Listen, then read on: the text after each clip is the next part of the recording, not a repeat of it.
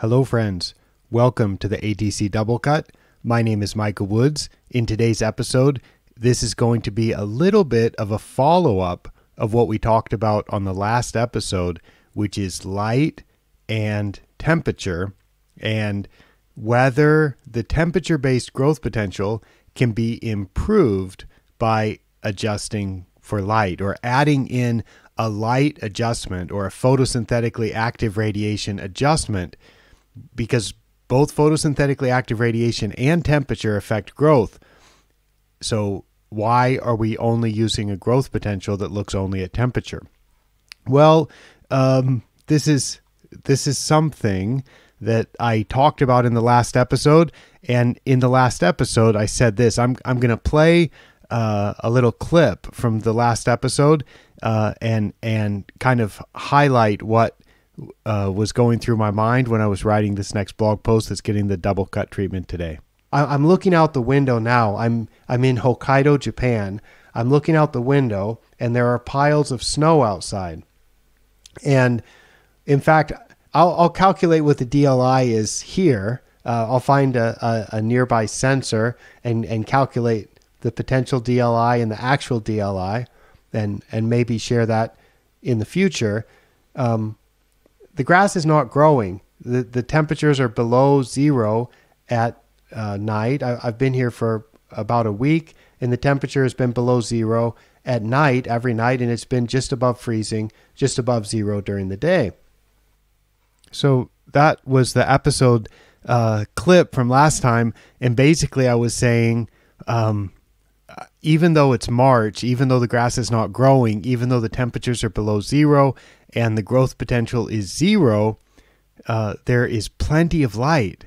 And because there's plenty of light, the light can't be limiting, but the temperature is. So I was using that as an example of the case where I don't think it was useful to add a photosynthetically active radiation correction or adjustment to the growth potential. So I've been traveling since I recorded that episode, and I just had some time today to look up those photosynthetically active radiation from March 16th from a nearby weather station. So this is in central Hokkaido in northern Japan, a little bit south of the city of Asahikawa, and that's where I was recording. And I looked up the photosynthetically active radiation for the Asahikawa JMA, Japan Meteorological Agency weather station. So this is in a new post, and I'll put a direct link to this in the show notes so that you can check out this chart and you can check out these exact numbers if you're interested in this type of thing. I show a picture, and that picture I call Figure 1, and this blog post has a title, An Example of Ample DLI. DLI stands for Daily Light Integral, which is the photosynthetically active radiation that reaches the surface of the Earth on a single square meter, which is 10.76 square feet. That is the area. And that's what reaches the Earth's surface over the period of 1 day. That's called the Daily Light Integral, and it's abbreviated as DLI. Figure 1 in this post has a caption, "The snow-covered landscape of central Hokkaido in mid-March 2024 when the growth potential was zero, but the DLI was fine." And this image shows snow and trees and snow on tree branches and agricultural fields and snow on those agricultural fields and roofs of buildings with snow on them. There is not much grass growth happening here because the grass is dormant. I then put a link to that little clip that I just played. I said in a recent ATC double cut discussing light and temperature, I mentioned that I'd calculate potential DLI for the recording location, check the actual DLI for the recording location, and share that information. So I've looked that up and put that information in a chart, and it turns out that at Asahikawa, which is a little bit north of where I was recording, The actual DLI on March 16th, when I recorded that episode, was 32.4 moles per square meter. The potential DLI was 39.6 moles per square meter. And I show that hourly. The sensor at the Asahikawa station reports hourly solar radiation, global solar radiation measurements. So I can show this hourly, so we can see how it goes through the day with the first increment of solar radiation in the photosynthetically active wavelengths coming between the hours of 6 and 7 a.m. and the final small little amounts of twilight happening from 5 p.m. to 6 p.m. on March the 16th. So this is actually a lot of light. That's enough light to support good creeping bentgrass growth in the summer. And actually, this is more light than the grass can actually use, because the light for, let's see, 1, 2, 3, 4, 5, 6. We've got 6 hours of the day where the light is over the saturation point for cool season grass. So there's actually more light than the grass can actually use, because the intensity of the light at any 1 second is beyond the light saturation point, meaning the grass, cool season grass, can't really use it. So when you start looking into these numbers, I just find that in so many cases, the cool season grass is going to be just fine without an adjustment. So I then added some text. I said, my assessment after checking data for a lot of places is that temperature generally plays a controlling role in how much the grass can grow. Light from the sun rarely provides a continuous limit on growth, especially on cool season grass growth in the same way. And I also calculated the growth potential for this day, which is 0. I said, meanwhile, in all this glorious sunshine, and I'm saying that there's sunshine because the DLI was 32 and the potential was 39.6. So that is pretty, that's like, what was it, 82%? Yeah, the DLI index was 0.82. So that's 82% of the possible light. So that's like 18% restriction from clouds, or 18% shade, 82% sunshine. And so I wrote, in all this glorious sunshine, the high temperature on March 16th at this location was 3.8 degrees Celsius, and the low temperature was minus 7 degrees Celsius, with an average temperature of minus 1.3. That gives a C3 growth potential of 0. So the temperature here is completely restricting growth, and the light is not only not restricting growth, it's actually close to an ideal level for cool season grass. So because the light rarely gets to such an extreme that it would limit growth, and I talked about this in a lot more detail on the last episode, so I'm not going to reiterate it so much here, other than just saying light rarely changes so much that it will limit growth, and because of that, I use this as another example of my argument that temperature on its own actually works surprisingly well. I want to talk about one more post here. I'll put a direct link to this one too. And if you haven't checked this out yet, this is a post called Breaking the Ice, and it is a link to the remarkable USGA green section record of the previous week. The previous week it starts off with a podcast from Chris Trittabaugh that's really, really good. Chris is the golf course superintendent at Hazeltine National Golf Club. He is going to be the host of, or that club is going to be the host of the U.S. Amateur Championship this year. And he talks about playability, getting the course ready to host that event, and the type of playability that he is trying to produce for the members, and some of the maintenance practices that he utilizes to present the course with the best playability for the greatest number of days in the year. It's a really interesting approach to turfgrass management. Chris has talked about it quite a bit over the past couple of years. I've tried to talk about it quite a bit over the last couple of years. Chris and I have talked about it together, both publicly and privately, over the last couple of years.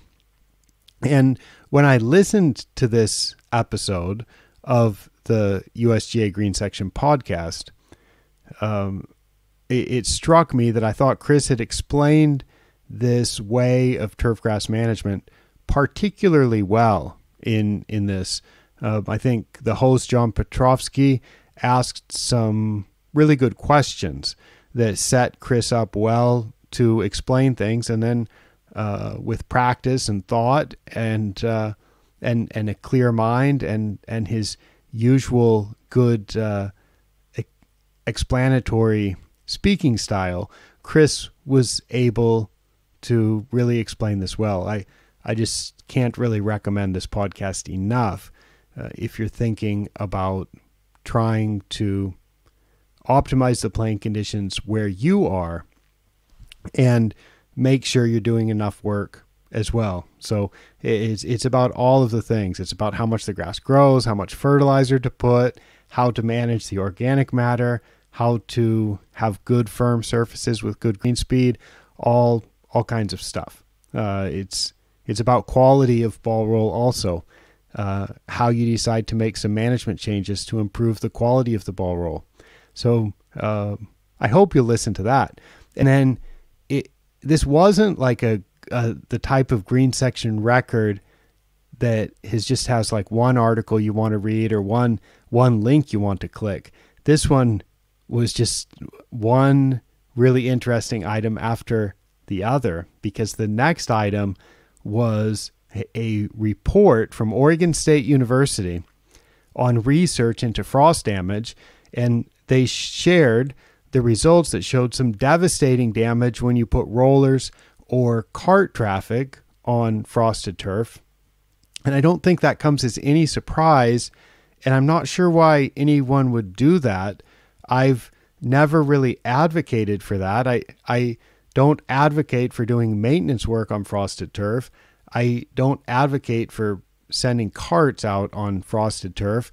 But what I do suggest is that regular golfing foot traffic on frosted turf does not cause the type of damage that warrants frost delays. So I understand that some people say, okay, the customers at my facility don't want to play on frosted turf.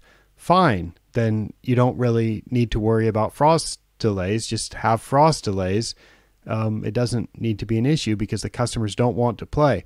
But what I think is so interesting is that foot traffic, golfing traffic on frosted turf doesn't cause severe damage. And so what they also found in this Oregon State study, foot traffic on frosted Poa annua putting green turf caused absolutely no damage. Absolutely no damage. And that's visual assessment. That's also with a normalized differential vegetation index, I think, NDVI sensor. They didn't detect any decline in turfgrass quality from foot traffic, from golfing traffic on a frosted Poa annua putting green. That's an ongoing study. There may be some more results.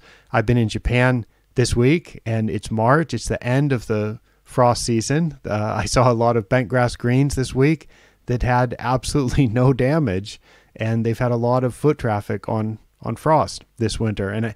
And there are thousands of these greens in this country. And this is not the only part of the world where this can be the case. So I think creeping bentgrass is even tougher than Poa annua. So I think there's no reason to force traffic onto frosted turf if the golfers don't want to play. But if you're turning money away, saying, I'm not going to accept your money, I'm not going to allow you to play golf because I'm afraid that your foot traffic on my golf course while there's frost is going to damage the grass, I think you might be leaving some money in somebody else's wallet. And you can obviously run a lot more rounds through on a winter day or on a day in the year when there's frost if you start the tee times earlier and don't have a frost delay. So that's the point that I've been making ever since I've been writing about this on the ATC website. And one of the posts, I put a little information block in this post. I said, I've written quite a bit about frost delays and damage on turf in winter. See, for example, these posts. I listed 6 of them. So I do recommend that you read them if you're at all interested in this. One with some nice photos and some nice calculations. Has the title of How to Lose 120 Million Yen with Frost Delays, which at the time of writing, with the exchange rate, that would be about $1 million. And you can read that post about why frost delays, I calculate, would have reduced revenue by about $1 million. And that's why we played a lot of traffic on frost. We played a lot of golf on frost in that one winter. And the damage was a lot less than I expected. And that was only the second item on the green section record table of contents. The third item was an article about communication by the well-known writer and communicator Pat Jones. And he wrote an article about communication and selling yourself and promoting yourself as a Turfgrass manager. So that was a very good article. And then there's regional updates about light, about a new course at Bandon Dunes, about aeration, about timely advice about if you suspect you might have winter damage. It's never too early to grab a plug or grab a few plugs and bring them into a controlled environment where the conditions are suitable for growth, so you can very quickly check whether the grass is whether the grass is going to recover or whether it is probably not going to recover. So I recommend that for a lot of things. Sometimes people can't identify a weed at a really low cutting height, and I say, well, please just grow it out and let it get bigger leaves and let it go to seed. Once something goes to seed, you can really quickly identify what it is, or you can certainly have a better chance of identifying something if you can see the seeds. And I recommend that. I recommend that for off types. So many times on Bermuda grass greens, people aren't sure if they have off type or not. I'm like, just grow some plugs and stop mowing it, and you will eventually see that these plants have different growth habits. So you can quickly see when you have an off type, and that's quite useful to know.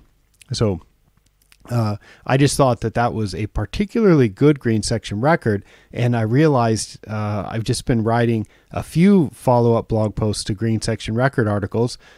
One about frequent soil testing, where I took a different I have a different idea about that, and I'm sure that it's better to test less frequently rather than more frequently if you actually want to apply fertilizer more efficiently.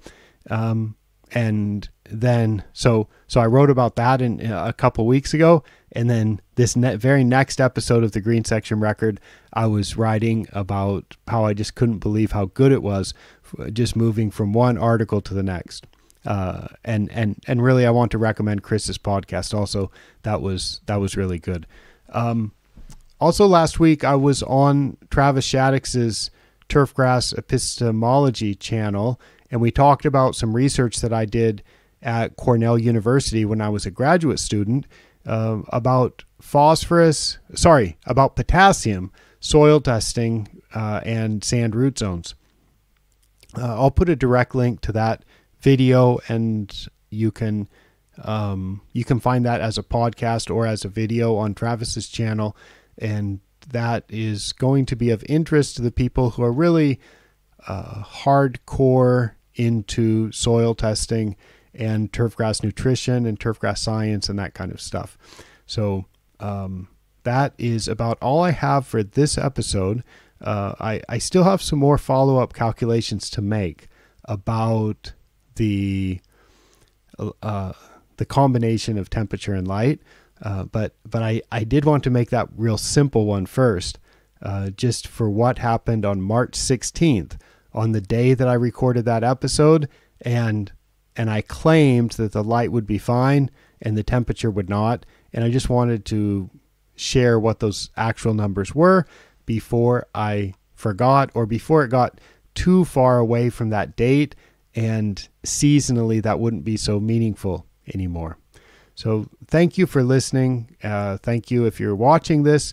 I really appreciate everyone who is interested in these topics and who takes the time to listen to what I have to say. I will sign off now for ATC from Tokyo, Japan. I'm Michael Woods. Bye-bye.